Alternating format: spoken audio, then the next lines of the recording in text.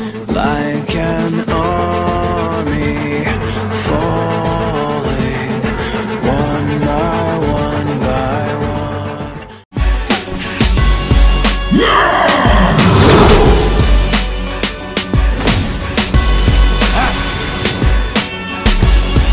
You can stop.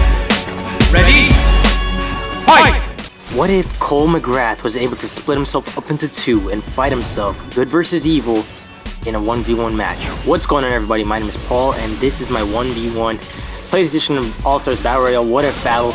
Now, in this game, there are two different characters of Cole, and the reason why is because they have two different fighting styles. Good Cole has a more precise, clean-killing fighting style, just like in the video games, and he also has two different abilities with these two different characters. Good Cole has ice abilities, while Evil Cole has fire abilities. If you guys have played the game, which is a really underestimated game, it's really overlooked by a lot of the community. But here I get flung across the map, and yes, I'm playing the computer on the highest difficulty right now, and I put up a really good fight in my opinion. Good Cole isn't my forte. I'm really good with the Evil Cole, and I'll tell you why in a second, but as you guys can see, he's just trashed me up, but I do put up a fight. I really do. And my brother is better with regular Cole. Now, if you guys have played Infamous 1, you would have noticed that Good Cole has pretty much more precise, clean-killing attacks and tactics, while Evil Cole has more explosive attacks. His attacks are less controlled, and they were more likely to kill himself because of that. He would pretty much end up blowing himself up half the time when I was playing as him, and he slapped me into the wall right there. But in this game, they kind of balanced it out. Now, they do have similar specials as well. Like, the first one is the exact same for both of them, but the level 2 and 3 ones, that's where they branch off. Now, in this game, Evil Cole's combos, they're not quite as good as Good Cole's. As you guys can see, I can run straight up there with my blades and pretty much slice him up and catch him to some combos that he can't escape from. Wow! Evil Cole can fight enemies off and hold them back with his explosive attacks. That's what I like, because when me and my brother play as these two characters, I'm holding them back while he runs up in there and gets them into his grill, and I get sucked up by him right here. And I'm trying to come back so hard right now because I don't think I've gotten a single kill.